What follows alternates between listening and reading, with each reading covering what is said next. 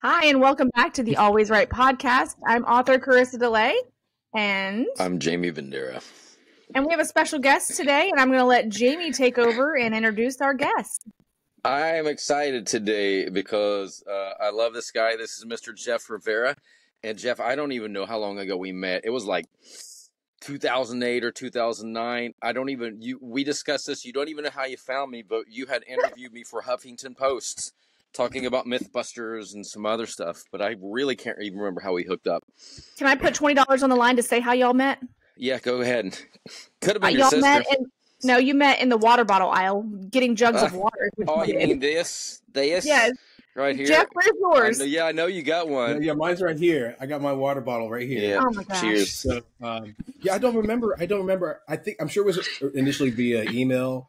I don't know how I got your email, and we talked and we clicked right away, and then we became like brothers, like almost immediately. And one of the things I loved about Jaime that really made him stand out was not only because he's multi-talented, but because he is a giver. And it's so rare to find like a person who gives as much as they take, and he actually gives more than he takes, and that really stood out for me. Like, oh wow, there's somebody who really cares. So, you say that, but man, you have mentored me a lot. We've spent hours upon hours. If I had to pay you as a consultant, I would have paid you thousands and thousands of dollars because you've helped me out a lot along the ways. So thank you. Well, you too. You've done a lot for me. You've done things for me that nobody has, and then for me just as a friend. The things I've gone through, all the drama and things, relationships, and whatever else, and pets and all kinds of stuff like that.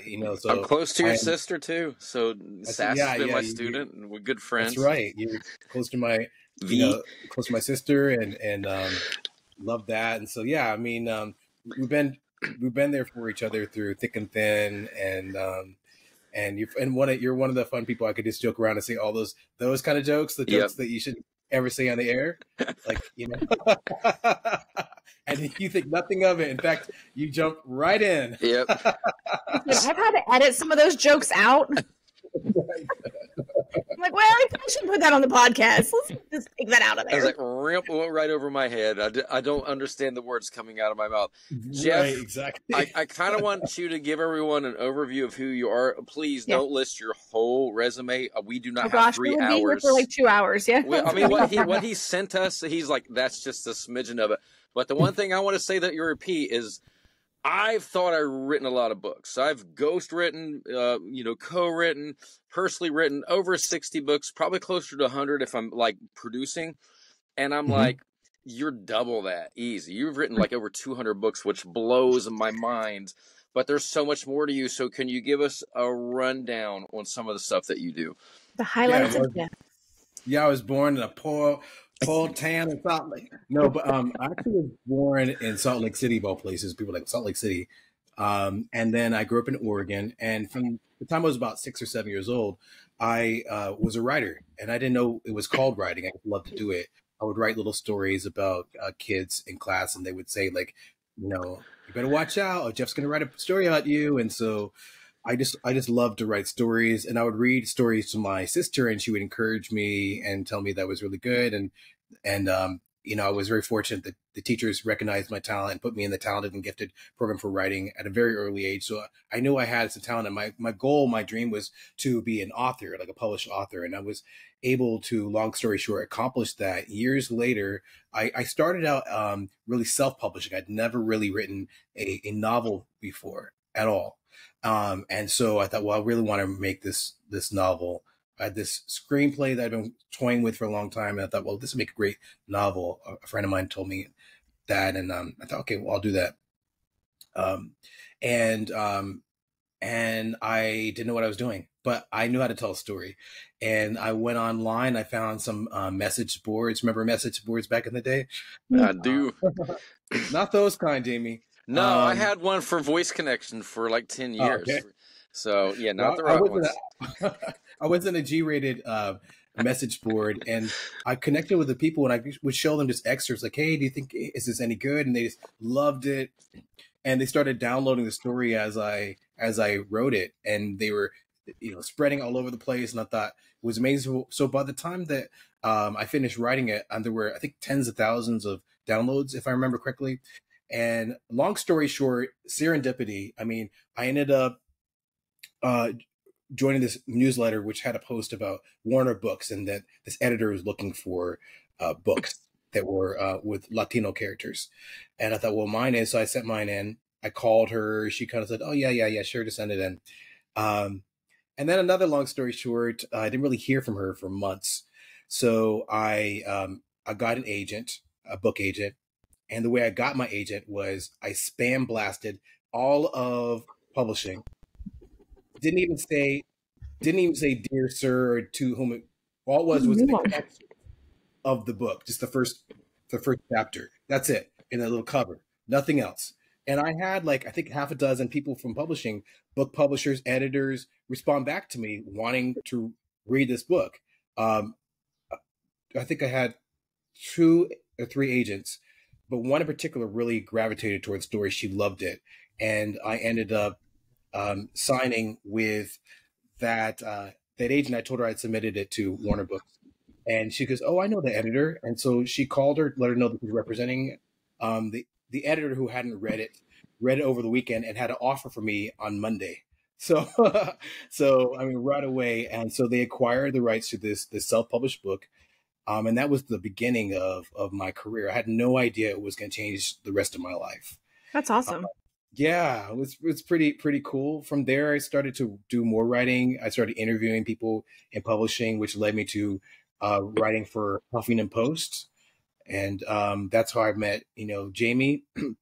And I learned I was really good at putting people together. And so I discovered I was a producer all along.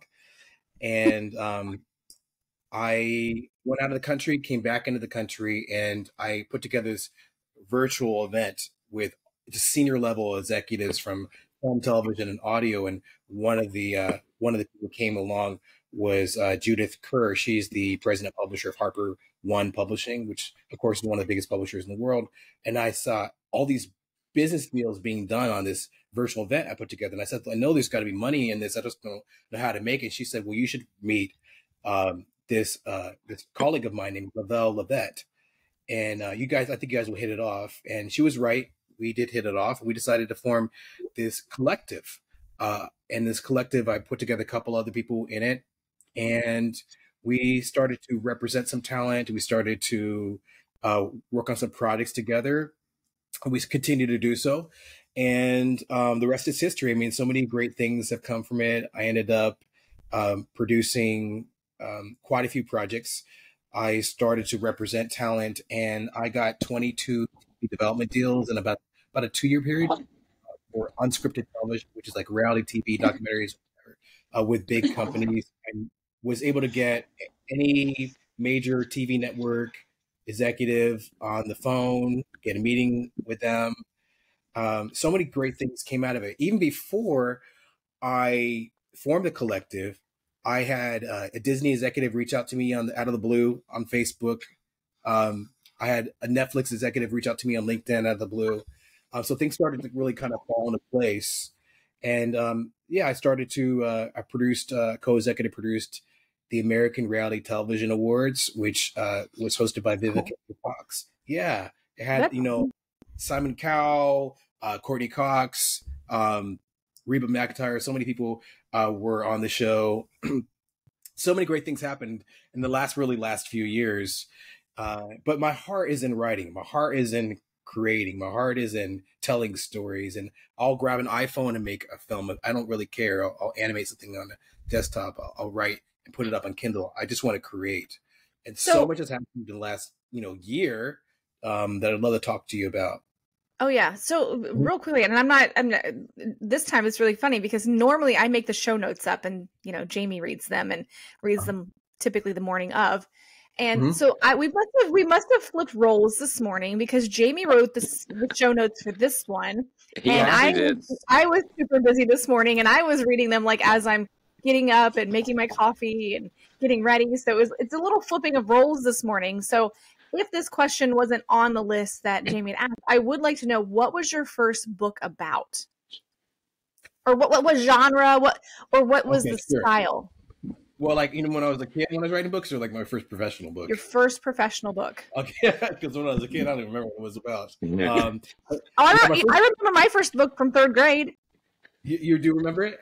Yeah, I was in the like they had the tag program, but back then it was called GTP. Yeah. And so one of the things that they have you do is write books whenever you are first doing this. So in third grade, I wrote a book, and then in fourth grade, I wrote a book. I totally forgot about those. I wish I knew where they were. But the first one was Miss Dossett's Missing, and it was my teacher, and I did a whole thing where she was missing, and everybody had to find her. So I love that. Yeah. So yeah, really but cool. What was your first book that you published? What's funny, because I was actually in the same program in third grade, the tag program. Oh, yeah. That first book, I think, was like a book about a bunch of kids on an island. I don't even remember what it was. But my first professional book is called Forever My Lady. And it is a love story about a kid who ends up in prison boot camp, and he's trying to change his life around to win back the love of his life. And it's a really cool story. It was very well received, and it really started my career and changed everything about my life. So yeah, it's a cool story. Well, you flip multiple genres, though. That's what I love about you, because I remember when Daniel Middleton and I started writing, he's like, we need a bunch of pen names because you can't write horror, you can't write romance, you can't write sci-fi. And at the time, that was less than 20 years ago, there was still that stigma about, branching out. But, when I took over and Karisa came along, I was like, screw it. I'm not going to have pen names. I'm going to, I wrote all these genres. So I know that you use some pen names, but a lot of times you use your own name. So it kind of brings us to the topic of today, because you had mentioned wanting to talk about speed writing to give something back to our listeners. And I can't think of how many people I've ran into who's like, I've been writing a book. It's been on my shelf on an old typewriter for 13 years or 47 years, or I started on my iPad, but that was 7 years ago, and I just can't find the time to write. And then they never become an author. So yeah, everyone has a book in them. Everyone can release it. So I'm hoping. Yeah, we have an episode titled "I'm Not a Writer Yet." Yes, exactly. So I'm hoping you can share some of your wisdom, considering you've written over 200 books, on how we can speed up the process and help these authors get to the finish line. Yeah, absolutely. I think the first challenge people face is more of a mental challenge of whether or not they can do it. They might say that they have writer's block, or they've got so many ideas they don't know which one to choose because they don't want to waste time. I don't believe in writer's block. It doesn't exist. I'm literally laughing. You're either bored or you're inspired. We had an episode where Jamie and I debated writer's block. And so I believe in writer's block as definitely a mental wall that you have to get around, where Jamie's like, you don't have writer's block, you're just bored. I'm like, I'm never bored. That's my attitude. Yeah. I mean, I think the first thing people have to kind of get past is there a story you're really dying to tell? And why do you want to write it? Is it for the money? Is it because you want to tell a story? And there's nothing wrong with writing only for the money. Just be honest with yourself about why you want to do it. Agreed. So that's the first step. And there's nothing wrong with writing it just for money, but if there's a story you really want to tell, then it doesn't matter if you sell one copy or you sell 100 million, because you're gonna tell it either way. If you're writing it only for the money or mostly for the money, it's a different approach, because you're gonna write more of what the audience probably wants to read.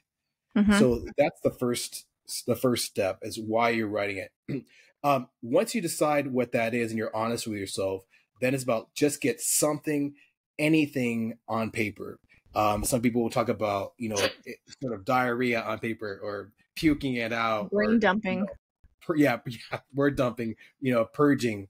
And that way it doesn't have to be perfect. It can be filled with typos. No one's ever going to really take a look at it until you become very famous and they want to see how it became what it became. But you have to kind of sort of get over yourself. And that's the first step. So I wouldn't worry about even story structure, any of the different paradigms that you could just get hero's journey. I wouldn't worry about any of that stuff in the first draft. Just get something on paper. and then it's kind of out of use. So from there, you can start building like a really great story. Now, there's two different types of writers. They say there's, there's the pantsers, and then there's the outliners, and there's people who kind of do a hybrid of both. And for those who may be very much beginners, pantser is someone who just comes with the story along the way. They don't really plan it; they just kind of see what happens. And then an outliner is someone who plans ahead and decides what's going to happen from beginning to end, and then they just kind of craft it in that way. You could be both. But the point is just get something on paper. I'm an outliner, and Jamie is a. Yeah, I'm a pantser for sure. Why am I not surprised? I'm excited. I'm like, I don't want to know the ending. I want it to unfold as I'm writing. Yeah, there's a beauty in that. And I've done both.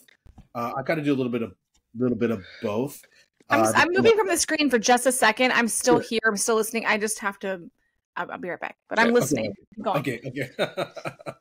I guess I outline if I'm doing nonfiction books, because then I'm meticulous and kind of anal about it, and I look at it like I'm doing a workshop. So I got to know the beginning, middle, and ending. Yeah. The most important thing is to get it out on paper, and that's the first step. So I wanted to talk about like how to do speed writing, and we talked about first you need to decide why you're doing it, and then secondly you need to just get something on paper no matter what. So this speaks to I would say more outliners more than anything what I'm about to say. Shucky darns for Jamie. I'll be right back in a half an hour. So I would say what really has helped me is to remove any obstacles. So it could be because you just want to get something on paper. One of the best ways to do it is to dictate it. And you can use you can use one of those pricey softwares like there's a Dragon Speech. You can use your phone, which has a free one. You can use Google Docs as a free one. It doesn't matter, because as I've said to Jamie many times, and he agrees, that the audience doesn't care how the sausage is made. They just care that it's juicy. Yeah. I don't know. Every time I've seen sausage made, it makes me not want to eat sausage. You must not be having the right kind of sausage, Karisa. Well, my family's Polish, so I like a good kielbasa. Okay, there we go. So you just so that's one thing you can do to kind of speed things up, is just to dictate, because then your hand's not going to get tired. You're not going to get all cramped up. You can walk around. You can go outside and take a walk, do your exercise while you're writing. You can do other things just to kind of get it out. And so that's one tip I have for you, anybody who wants to just speed write, is you don't worry about even punctuation. You definitely don't worry about typos, because there's ways to clean it up. And we'll talk about that in a moment. So you just want to get that out on paper. Another thing that you can do when you are outlining is model it after a story that's really successful, or a movie. Look at the way that they structured their story, at least act by act. Like, how did they set it up? How do they introduce the character? If it's a certain genre, there's certain tropes that are expected, whether it be romance or it be mystery. You must give the audience what they expect in that way. Otherwise, they're going to be very upset with you. And people say they want original content, and want something fresh and snappy. They don't. They want the same thing. They want more of the same. So how can you give them more of the same, and at the same time your take on it? So that's why they say read a lot, look at the way that people do things, watch a lot of movies and TV shows. Look how all these experts did it, and what can you do to be inspired by that? Yeah, when I was writing the Phoenix Earth, the space opera, that's exactly what I did. I was watching Stargate, I forget what the one where they were in outer space, Battlestar Galactica, the TV series, anything that was in that area. I was just studying and seeing how characters interacted with each other, how, exactly what you said, how the scene's built. So, yes, I dive into Netflix when I'm writing a series like that. Yeah, getting in the mood of that, and I would say the different genres, like so let's say you're a sci-fi writer, sci-fi writer. I would say exactly what you said, Jamie. Go watch sci-fi films and TV shows for inspiration. Go watch foreign films, see how they do things. But look at the way there's certain tropes and certain expectations that people of that genre want, and you must give it to them. Otherwise, they may know how to articulate it, but they're going to say that the book sucks. And the reason why it sucks is probably because you're not giving them what they expect. Now, you're not following the canon of that genre. That it's kind of like when someone reads a storyline that they love, they want to go find something very similar, maybe not exact storyline, but it's like just like searching Netflix, like, oh, because you watch this, you may like these other ones. These are thrillers, these are sci-fi. If you see a movie or a show and it's listed under thrillers and it's not suspensefully thrilling, you're like, okay, this isn't in the wrong category. Yeah. Yeah. You're going expecting one thing and you're getting something else in a bad way, like you could still make it fresh and different a little slightly and add a little layer or something, but there's certain tropes. And so that's what I would suggest also is, immerse yourself in that material, but research what tropes do people expect. Go read the 1-star reviews on Amazon of those books. Ones are the trolls. Five are the friends. Yeah. So ones can be trolls. They can be the trolls, but there's also a grain of truth in some of them, especially if you see consistently they're talking about the same thing over and over again, and they may not say it in the best way, but everyone's saying that the main character is flat in so many words, like. Well, I mean, you could find that in the 2, 3, 4-star reviews too, because they'll be like, oh, I would have given this a 5-star. However, it was so predictable, So you got to take it with a grain of salt and know when they're just trolling and when they're sometimes, have you ever watched, this happened to me on Netflix, there was a really great foreign movie, like a horror movie, so good until the last scene. The last scene ruined the entire movie. And sometimes that happens too, like you do a great job and you're not giving them the ending that they wanted. And Game of Thrones. Yeah, that's a great example of that. I mean, the last season, I think, no, it's going to get better. There's no way they're going to come out with some other movie to wrap this up and fix this mistake. Oh my God. So that's a good example. So yeah, my point is like to know the genre, know the tropes expected, so that when you start to just, dictate your story, and you don't have to dictate it. You can write it, you can type it, you can write it by pen. It doesn't really matter. The audience doesn't really care. So those are cuts a few quick tips on how to speed write. But what I would suggest to write faster is 2 things. When you're dictating, only write the dialogue and nothing but the dialogue. Just get through the scene. Don't worry about the writing and making it sound pretty. Like, just get it out, because you're trying to figure out whether this story even works. And so if you could just write only the dialogue, I go as far as, when I'm doing the first draft, only writing the climax of the scene.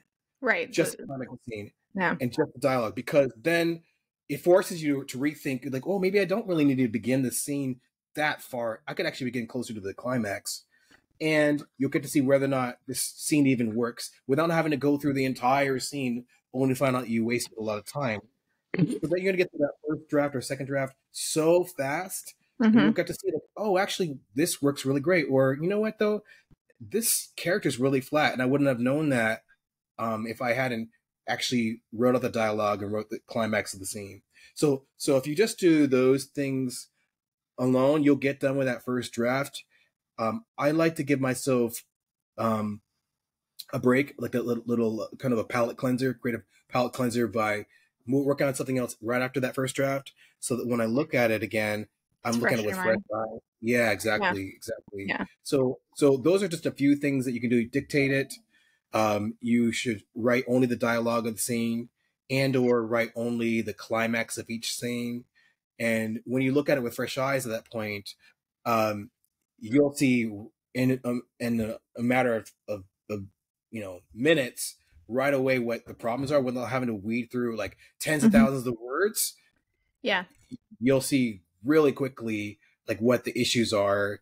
And even having, if you want to, having somebody give you feedback on just that sort of almost treatment or that novella version of your novel, without having to like go through like reading all these extra words that aren't, because I think that a lot of writers, there's not a lot of control over writing in terms of like sales. So sometimes writers focus on things that don't really matter, like whether you ended your sentence with a preposition, whether, I mean, all the little grammatical things that like no one really cares about, not in today's world. They really Oh my don't. gosh. It's just, Or the two spaces after a sentence. say it again. The two spaces after a sentence is a debate. Who cares? Like, who Well, cares? that was created for the typing back when. That's not. It wasn't because you have to do that. And I literally posted this on an author group, and the people that were like, "No, it's 2," and someone's like, "Why is it 2? It's 1," and I'm like, "Oh my gosh." My publishing friend from Canada, Claude LaRoche, who did Colors of Your Voice with me, he been in the publishing industry, ran a publishing house for years. Double space.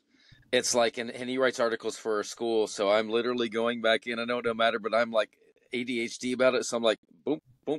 I'm fixing it, everything, so it's always one space. Yeah, but if you put that in something like Grammarly will ask you, do you want 2 spaces or 1? And can you fix it all? It'll just fix all of it for you. Yep.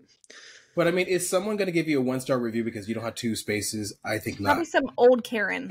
Yeah, I mean, that's exactly. So, like, it doesn't really matter. Would you rather read an amazing story that has 1 space and maybe even 1 or 2 typos, or someone who has everything perfect, but it's the most boring story ever? Like, which one do you prefer? The audience doesn't really care. So I find that sometimes writers will focus on things that don't really matter because there's so little control over sales.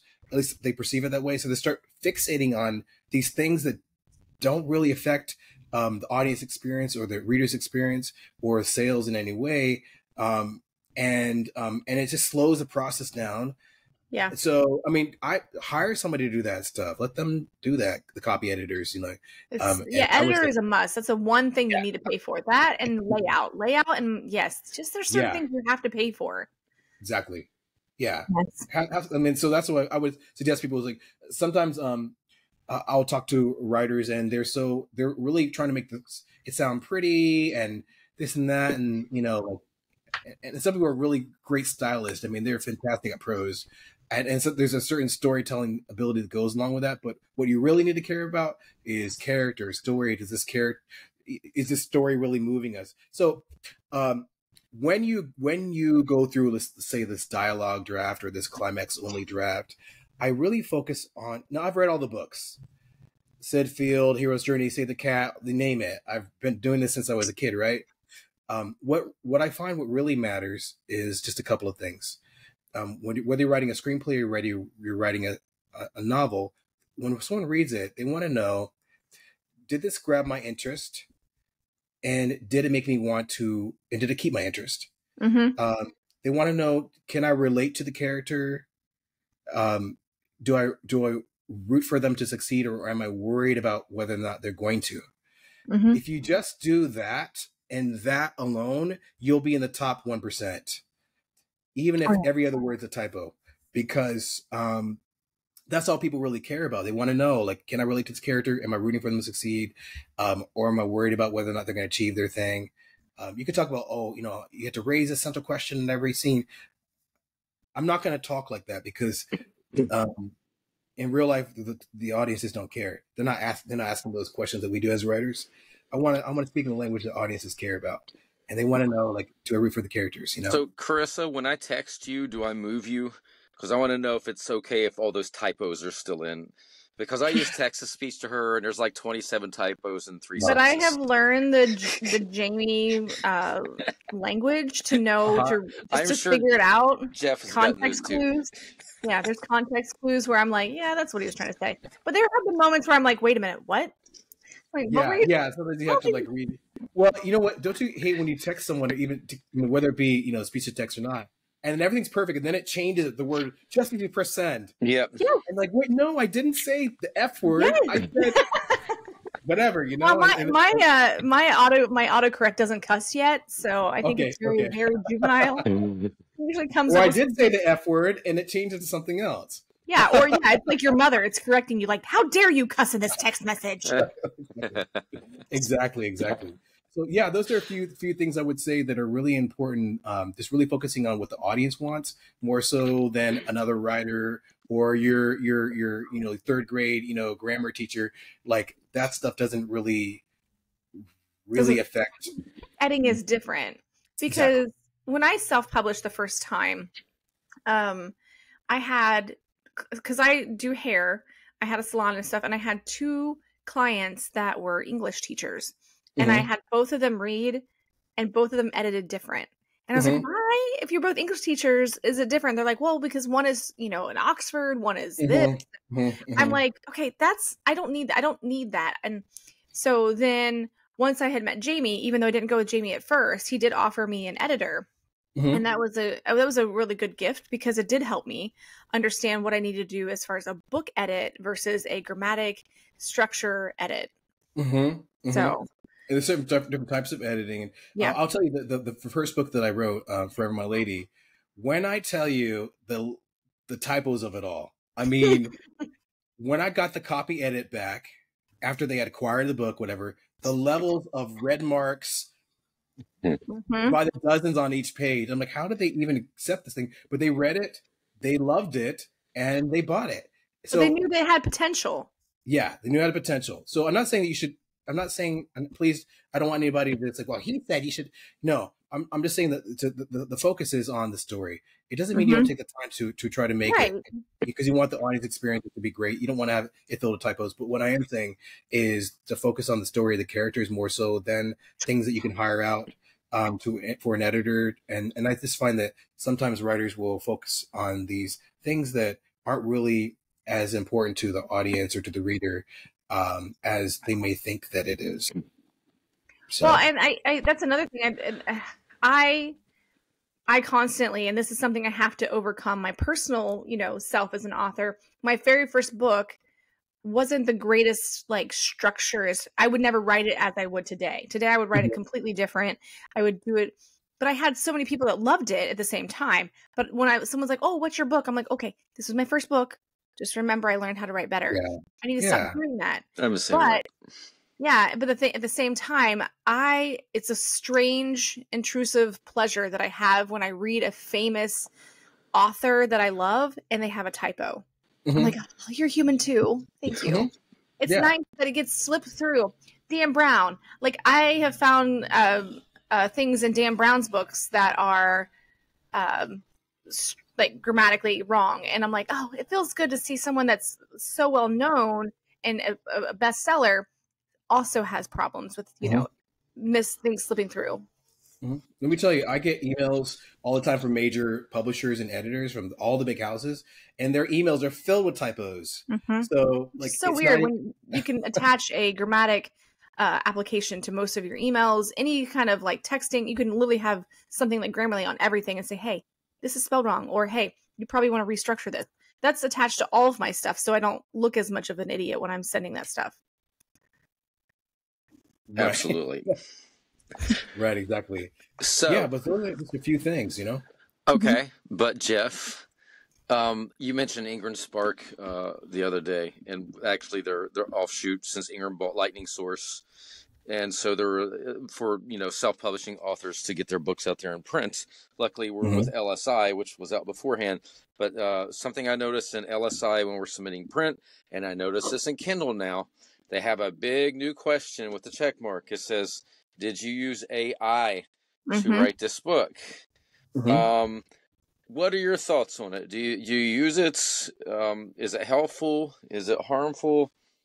What could you offer? AI is a personal choice. I'm not afraid of AI. I think it's a tool. And 3 years from now, we're not going to even be having this conversation because everyone's going to be using it in some form.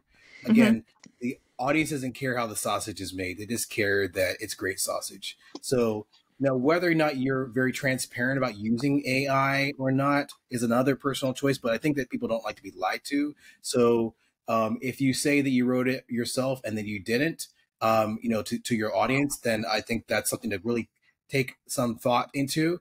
But if you use it to assist and to speed things up even more so, there's absolutely nothing wrong with it. And truth be told, I deal with all these big authors and writers all the time. and everyone's using it. Everyone has experimented with it. When you really get a couple of beers in them or whatever this is, when they start to be honest, like, yeah, I've dabbled with it a little bit. So everyone is, they're pretending, public facing, like, oh my God, AI is going to take jobs away. But in reality, that they are even dabbling at. Now, whether they're dabbling with their current work and what they submit, I don't know. But everyone's at least experimenting with it. It's a great thing if you use it right. There are some serious issues we need to face that could jeopardize people's way of living and whatnot and rights. Those are conversations that need to be having justified concerns for those. But overall, it's just a tool.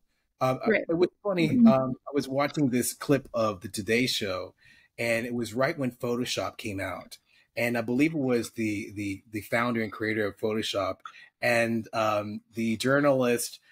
He was showing this picture of a silhouette of a man on a horse, and he said, "You won't believe this, but this man and this horse aren't even weren't really shot together." She's like. She said, but people aren't going to know what to believe anymore. And now. Haven't we always been that way, though? Well, they used to have to manually tape and whatever they used to do before with film. But that's the way it's going to be with AI. It's just a tool. Now everyone uses some type of Photoshop when they're doing images, whether it be some app or it's actually literally Photoshop. So it'll just be another tool. Don't get me wrong, it's disrupting everything and doing it fast. And that's what's so shocking because people don't really like change. But it is a tool that everyone's going to use in some form or another. And if they're not already using it.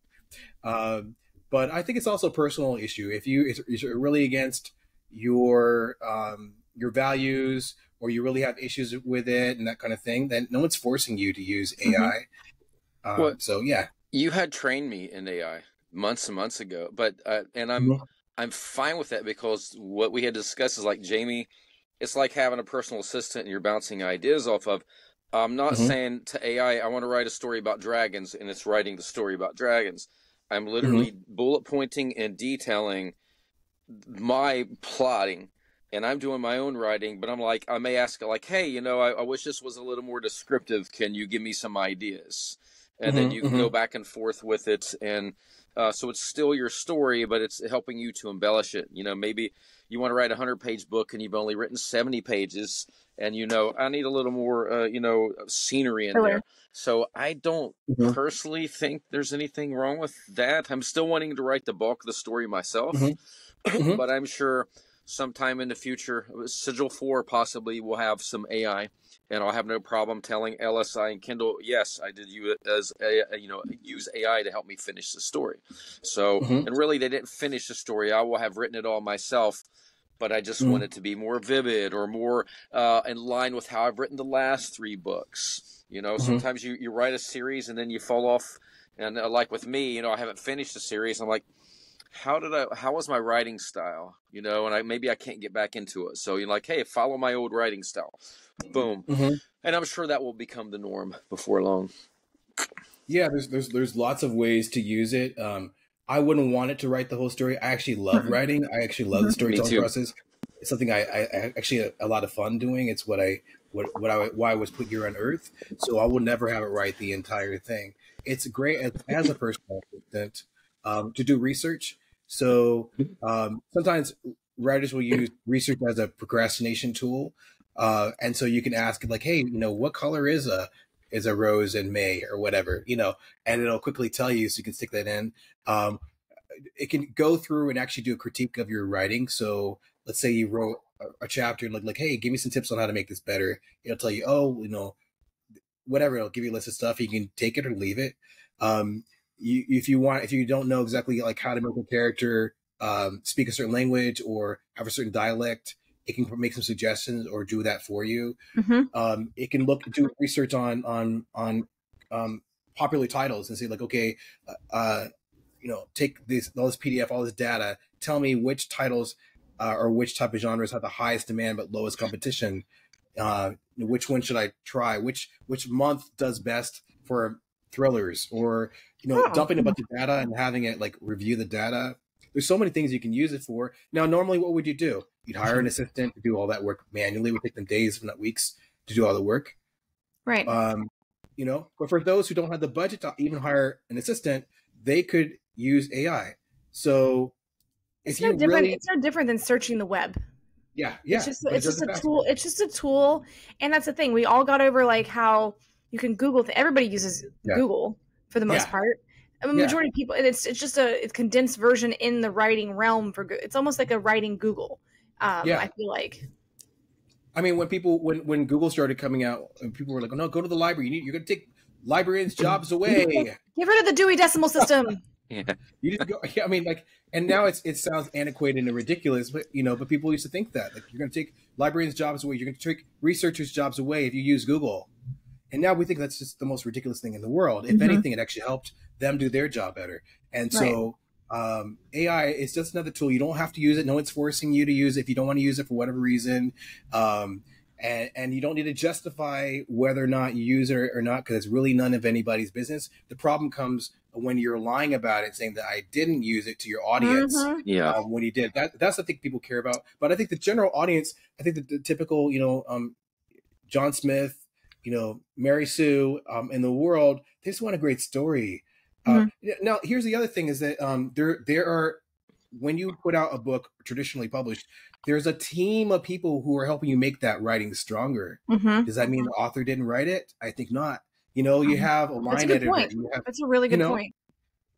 But so instead of hiring, a line editor, a substantive editor, a copy editor, a proofreader, a this, of that, this and that, a co-writer, you are doing all that with just a click of a button.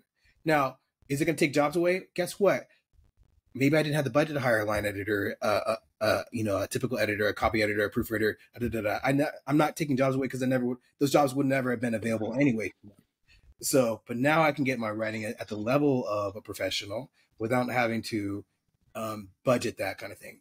And I'm sure there's going to be people who will be picket signs like we shouldn't use AI for this, but let's get real. Well, this is something we've had on previous episodes.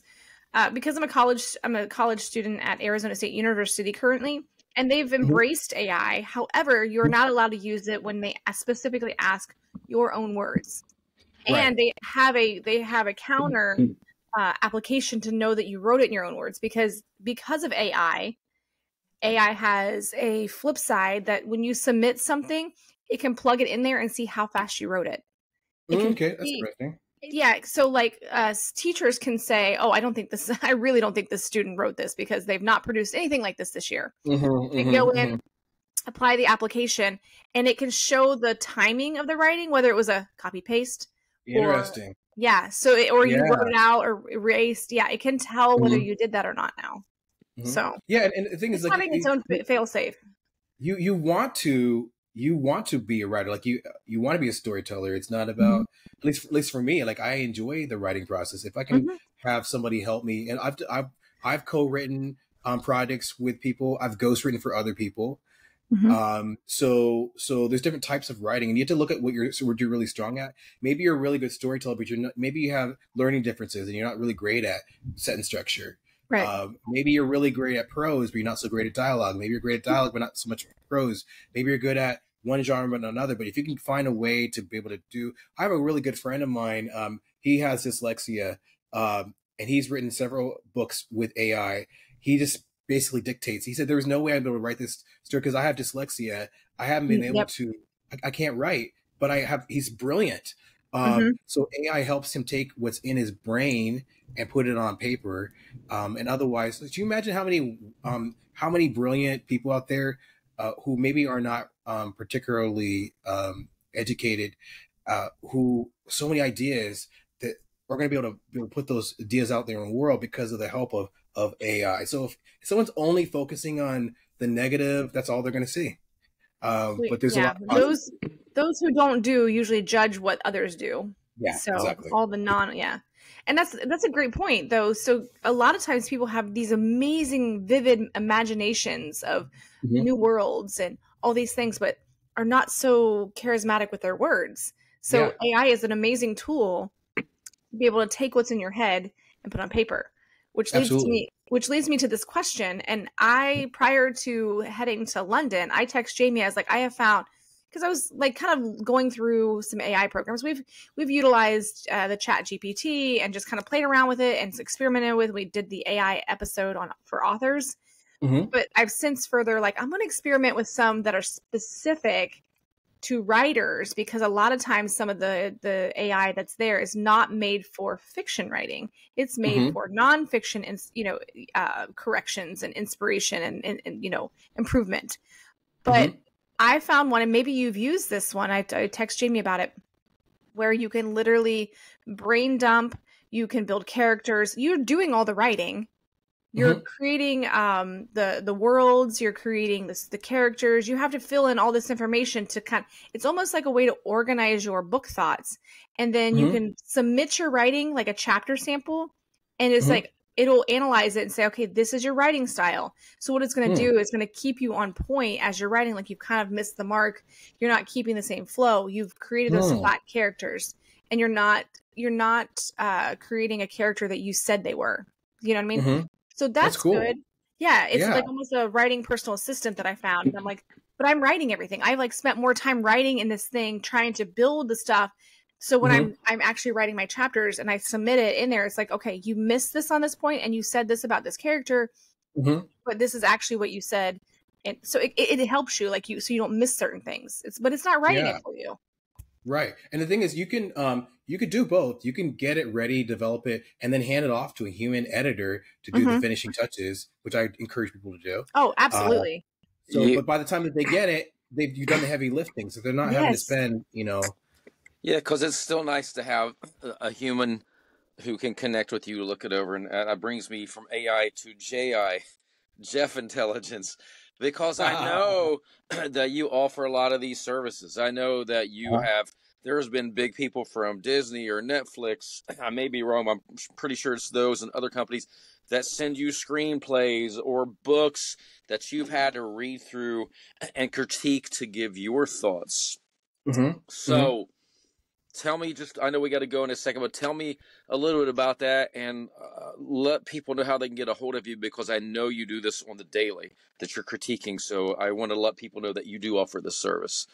Yeah. So I've had, since I was 17, I've had professional level writers send me stuff. I had a knack for kind of seeing what works and what doesn't work in a story. So I've really huge authors have sold tens of millions of copies of their books, have asked me to look at their books. Oscar winners have asked me to look at their scripts and stuff like that early on. Let me tell you that no one's first draft is good. So everyone's first drafts suck. That's not how much time you put into it. So the only difference between, sometimes people are incredibly talented, don't get me wrong, but the only difference between maybe what you see on the screen or in the bookstores and maybe your writing possibly is because the amount of time they put into, or the team that they put together to help it make it better. So in terms of, to answer your question, I can definitely help anyone basically as a writing coach or a motivation coach. So if it means helping you put together a team to get your book out there, critique your story, if it means helping you come up with a marketing plan or how to get motivated, get out of bed and just get something on paper, or to navigate, going from book to film, to how to get actually Hollywood interested in coming to you, which is the best way to get people coming to you. It's a new world. I highly recommend people think about doing things independently or hybrid, because this way, like I mentioned, Hollywood will come to you. They've come to me. Publishers have come to me before I had any of these accolades. And I know a lot of people where that's happened. So they're actively looking for people who've got great writing, great storytelling. So I can kind of navigate and help people and inspire people about that. So yeah, you can reach out to me. My email is jeff@jeffrivera.com. That's jeff@jeffrivera.com if you have any questions. And that's JEFF, not GEOFF. Exactly. Not like Jeffrey from what do you call it, Toys R Us? No. Yep. Yeah. The Jeffrey the giraffe. This is actually JEFF. Yeah. Yeah. All right. Well, Jeff, we have truly, truly appreciated you coming on this morning. And sharing your wealth of knowledge, of course. And it's definitely something that I feel like we can expound on more, maybe have you back on, and maybe you could talk about ghost writing, some of the other little, even screenplays in general. Maybe we can isolate some of the stuff you've done in the future, and you can give us a little tips for our listeners. So because I allowed Jamie to kind of open up, I'm going to allow Jamie to finish. Don't make me do this. You know how I am. Okay, if you want to learn anything about us, go to allwayswritepodcast.com. We have all these little icons at the bottom where you can listen to us on Apple Music. You can watch us on YouTube. You can follow us on Instagram. And if you need to speak with either Chris or I, if you have a question, if you have a topic you'd like us to cover on the podcast, you can reach out to us at allwayswritepodcast@gmail.com. Did I get it right? Yes. Did I miss anything? All right. Job. So I am author Jaime Vendera, and this is... I'm author Karisa DeLay. We are so thankful, and we appreciate you listening. Until next time, always write.